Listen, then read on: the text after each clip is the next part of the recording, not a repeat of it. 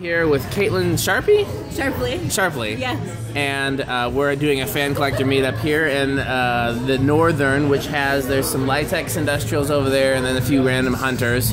Nothing too special, but it's got fans though. You picked a place with fans. Yes. So she had some questions for me, fan-related questions, so I'm going to give her the camera, and then she's going to interview me, and it's going to be very official. I don't know about that.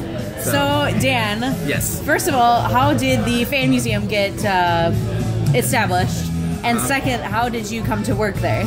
So, the fan museum was actually started by a fan company called Ornate, and I believe you sell their fans at Menards. They have the little portable. Yeah, little table fans and stand fans. I want that one, by the way. Like the one that's made to look old. Yeah. They sell them for like $60, and I just can't bring myself to pay the $60. You know, some Menards have them now, and they're like discontinued, so you can get a pretty good deal on them. Only the red ones, but. Okay, well, can you get me one? I can try.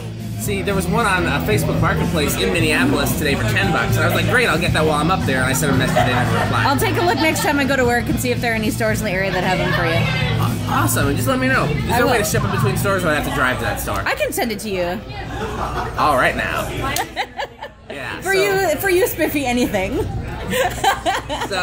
So that company actually started the fan museum in conjunction with the American Fan Collectors Association, which is a bunch of grumpy old guys that collect old fans.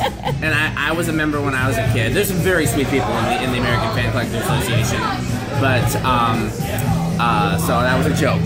But don't fire me, Tom. But so they started in conjunction with Vornado. Or Vornado, I don't know which is correct.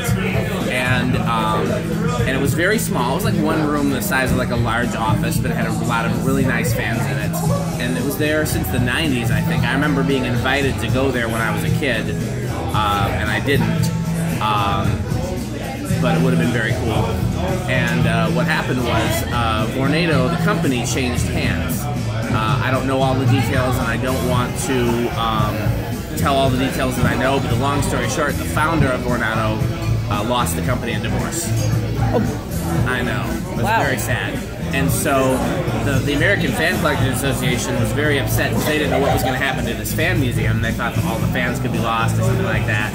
And my boss, Tom Frampton, stepped in and said, I'll save it. And I don't know, I assume he paid. I don't know who paid, but somebody paid to transport all the fans from Vornado headquarters in Kansas to Fanimation headquarters in Indiana. Do we want to take a break for cheese curds? I know you're hungry. Sure. Okay, we're gonna hold that thought on that story, and we're gonna come back. You want to show the cheese curds? They're very good. There's a pause button. There is a pause button. Okay, we'll try that. Okay. All right, now we proceed. Is it filming? What? Is it filming? Yes, it's filming. Okay. Yeah. So we left off. You were asking me about how the museum came to be a Fanimation. So yeah, Tom stepped in and rescued it, and they moved the entire museum, which at the time was very small. It was like a third of just the downstairs, and they moved it to Fanimation. And Tom started filling it in with his own collection. Oh, okay. Which his own collection at the time was easily double what they already had. Wow. That was at the time. He has not stopped buying fans since. And neither have you. Well, we'll get there. But yeah, Okay. you can imagine. Yeah, Tom's an insane fan buying machine. And so they were going to have the annual convention for the Antique Fan Collectors Association Fan Fair. They were going to have that at Fanimation again. Okay. In I think either 2013 or 2014. And Tom wanted to have something new and special for them to see, so he converted he made an upstairs to it. But at the time it was just a big empty room, and they filled it in with a bunch of floor fans and window fans and stuff like that. And so that was how the upstairs got started. It was to have something new and different for a fanfare, but at the time it was not a whole lot there. And so meanwhile, I had known Tom since I think either the late 90s or early 2000s when I bought my first like really old Casablanca fan. I was trying to find something about it, and somebody was like, hey, the guy Tom Frampton that does Fanimation, he made those when he was in Casablanca. Why don't you email him? At this time, Fanimation was still a small niche company. Tom, they didn't become a really big company until the 2000s, I think. And so I had emailed Tom out the blue and asked him some questions, and him and I had exchanged emails every so often for 10 years.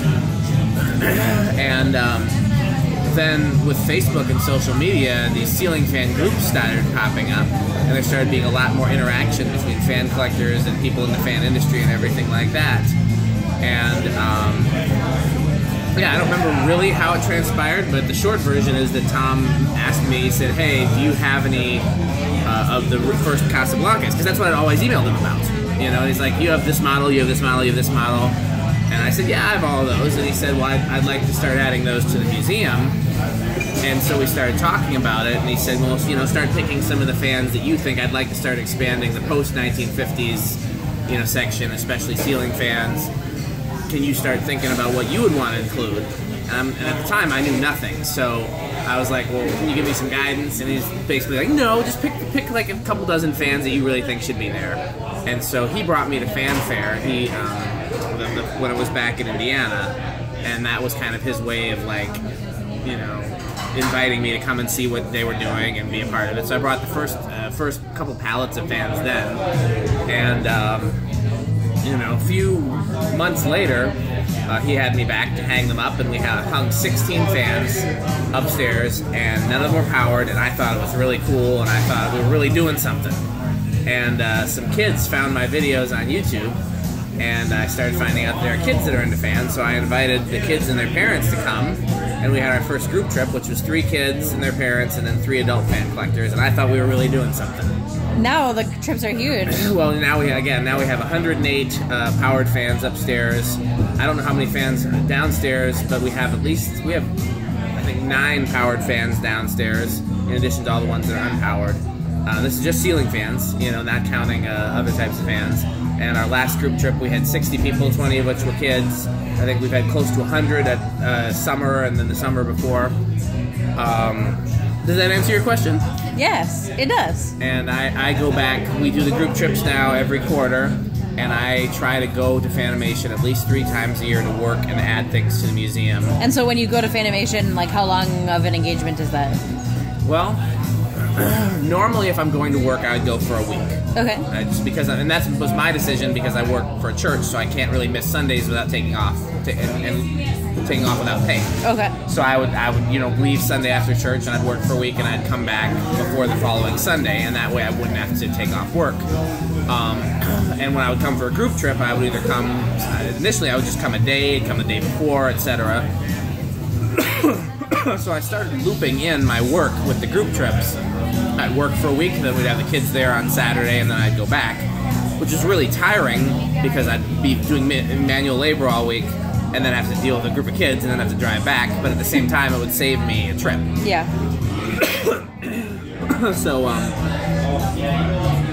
now this past time was different because of different stuff going on in my life. I had to move.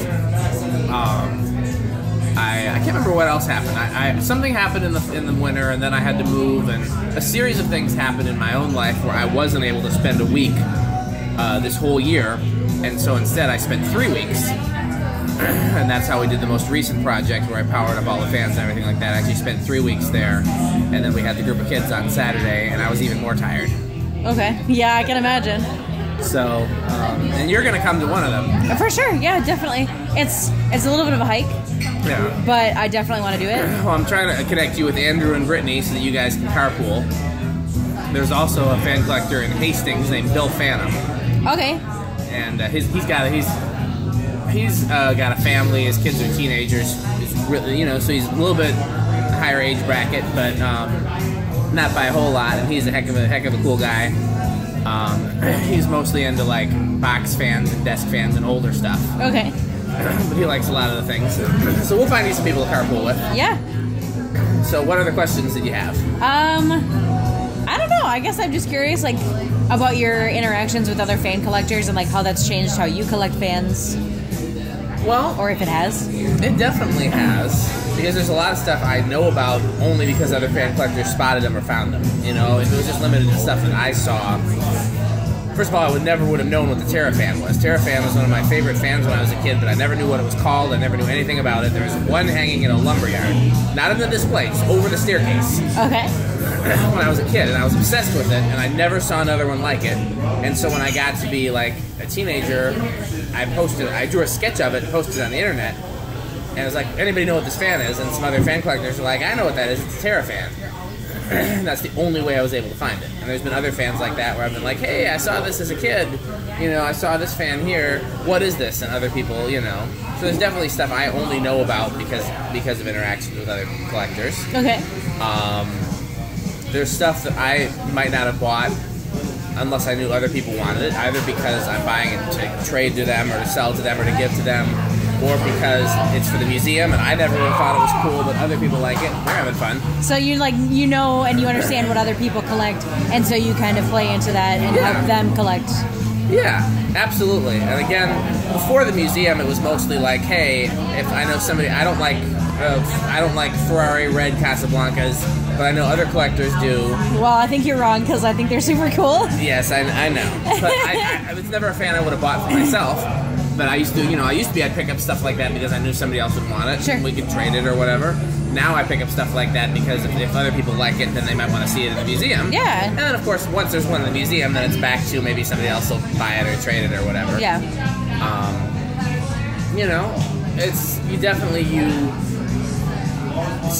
Sometimes it changes what you like too, because if like there's a really crappy fan and you like it, but everybody else is like, hey, that's a really crappy fan, sometimes it changes your opinion, or sometimes it doesn't. Yeah. Sometimes it can really like reinforce your opinion, like, well, you guys all hate it, but I think it's the best. Yeah. So one of the things I really appreciate about the fan groups on Facebook is that, there's collectors from everywhere of all ages. So I really appreciate seeing like the fan collectors from overseas. Yes. The ones that live in China or Japan.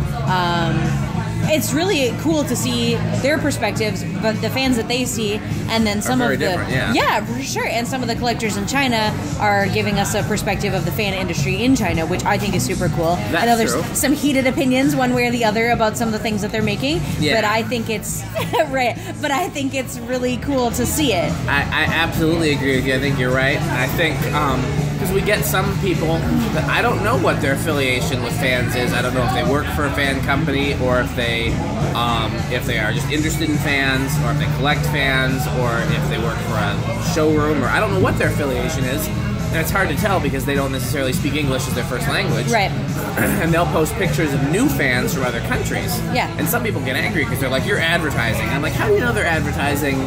Maybe this is just something they like, yeah. Yeah, they might not work for that company. Maybe they're just showing you, hey, I like these fans. And I think, and like from my perspective anyway, I don't think there's anything wrong with advertising on the group. I don't because if fan companies want to engage directly with the fans, I think that's a really important dialogue to have. The fans of fans. Right, the fans of fans, if you will. Yeah, for sure. Well, that's why we have what we have with Fanimation, because Tom and Nathan and the other... You know Nathan, by the way? I know of him? I'm not familiar. He's Tom's son. Okay. He's not as active on Facebook, but he's active on Facebook, and he is the president of Fanimation. Tom is the founder and CEO, or founder and chairman, and Nathan is the president. Okay. Essentially, Tom turned over the day-to-day runnings of the company to him some years ago, and Nathan was able to take Fanimation from a small boutique high-end company to like one of the biggest players. A lot of that was Nathan's doing.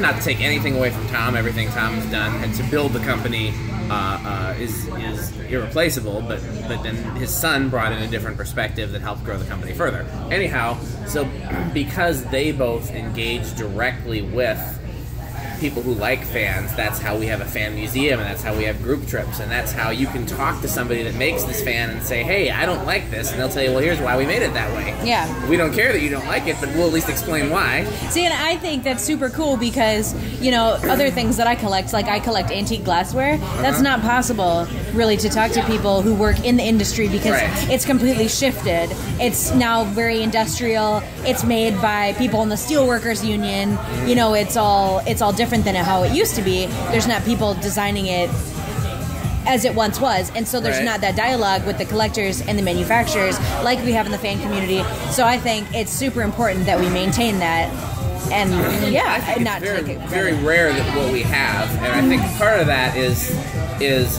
again, I can't give enough credit to Tom and to Nathan, because I think it's unique the way that they specifically interact. There have been other fan companies that have interacted and engaged over the years, but never on that same level. Yeah. But also, I don't think you were around. The original ceiling fan group, before it split off and there was a kids group, and I was banned from the original group and everything that happened, there used to be a lot of manufacturers that would engage. Okay. Because I had connections at various different manufacturers, and I had brought them into the group, and so we would have people from Minka engaging. We would have people from King of Fans, which is one of the companies that makes Hampton Bay, engaging. We had people from Kishler engaging. We had people from, when we still do, from Gulf Coast. We have Scott Bernard, who is not a franchise owner. He owns one. I think he runs one of the corporate stores for them, and he engages quite a bit, which is great. But we had probably at least a half dozen different fan companies that were engaging actively, and when I stopped being a part of that group, a lot of them stopped engaging as well, just because they were kind of there through me, right? And have to be very careful sharing your trade secrets where other manufacturers in the same trade are there. Right. And so I was doing a lot of looking out for different companies to make sure that nothing got posted that was gonna, and so when that safety net was gone, a lot of that left. But we did have a time when there were a lot of different manufacturers engaging all at once. It wasn't just Fanimation. But like you said, some of these guys that post from overseas very well might be the manufacturers trying to engage. It's hard to say, but if it is, I think that's great as well. Yeah. And I appreciate that they keep posting, even though some of the feedback that they get is not always the most positive. Yeah. But I don't know, I just am impressed by everybody in the group and their passion for it. And I'm very impressed by all the things that you've done, both with the group, with people in the group, and to help maintain the fan museum. I think that's super impressive, all the things that you do and how passionate you are about it. And that, I think, really helps stoke the passion of others, which is very important. Well, thank you so much for that. I'm glad to have you as a part of things, if for no other reason that we do not have nearly enough female representation. It's one of the things that has been talked about over the years is we're pretty well uncovering a lot of demographics. Sure. We have, there's actually a higher percentage of gay people among fan collectors than there is in the general population. Oh, interesting. Yeah, I guess maybe that wasn't something you knew, but it's I didn't know that. Definitely true. Okay, cool. And we definitely have a higher percentage of those who are autistic. Yeah. And have other, I don't know what you'd call that, but other people with, I don't want to say they're not neurotypical. Yes, there you go. Yes. We have pretty much all of the major ethnicities covered. We have, obviously plenty of white fan collectors, Black, Hispanic, Asian, Indian. We have pretty much all of the demographics covered, except women are very underrepresented. Yeah, I've only seen a few other female collectors in the group, which it's disappointing for me, but I think it's just part of the hobby. I mean, maybe it's just that a lot of women don't have the passion for it, but I think that anything else, as the hobby grows, I think so too will the kind of people that are in it. I do wonder what that is about it that would be something that would appeal to straight men, gay men, but not women as much. I mean, for me, at least the kind of talk that I see in the group, I think a lot of the passion for fans focuses on the mechanical aspect of it.